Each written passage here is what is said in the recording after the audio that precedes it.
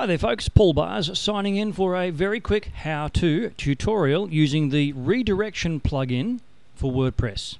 And once you've installed the plugin, it will end up down here in the Tools section of your sidebar menu. Its purpose, as you can see here in some of these samples I already have, I use it often for a page name if I want to change the name or I want to move a page and one page particularly becomes sort of outdated and I'm updating it. And any links to that page, should someone click on them through, they will be redirected to the new page I've created.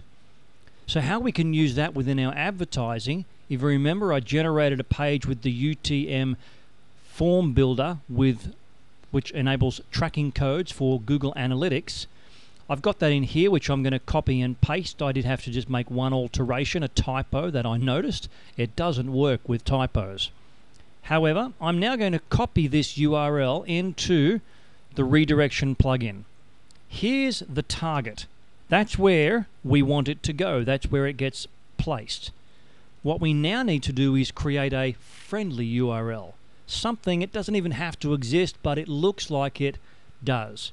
So let's say with this one, I'm sending people to my shop, all of my products, using my newsletter, which is going by email. Let's say I'm doing a Christmas offer. So I might call this /Christmas. And I'm making an offer to my subscribers in my newsletter for Christmas. So /-Christmas. And then I add that redirection.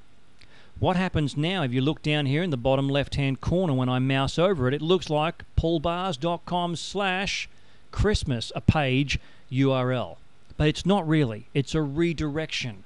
And if I now open that up in a new window, what I get is redirected to the shop with all of that tracking information in there.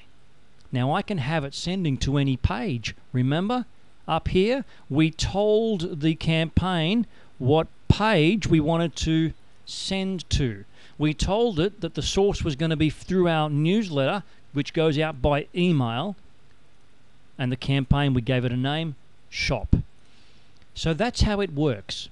And what happens then in Google Analytics with goals being set up, that's important, is as goals are achieved, let's say somebody goes through the shop and they purchase one of my programs, then it will track that as goal achieved. They came from the newsletter via email.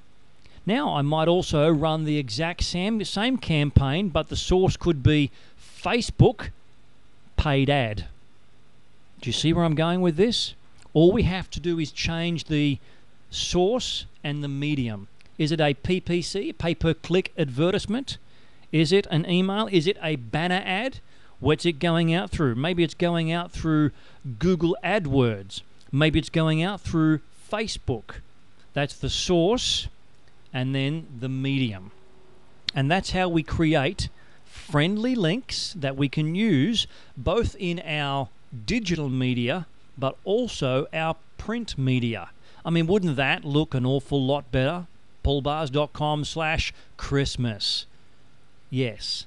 And that's what you need to be doing for your marketing campaigns as well. Tracking where they're coming from, how the ad was presented, and giving each campaign a name so that your Google Analytics can collate that data to give you feedback on what you're doing.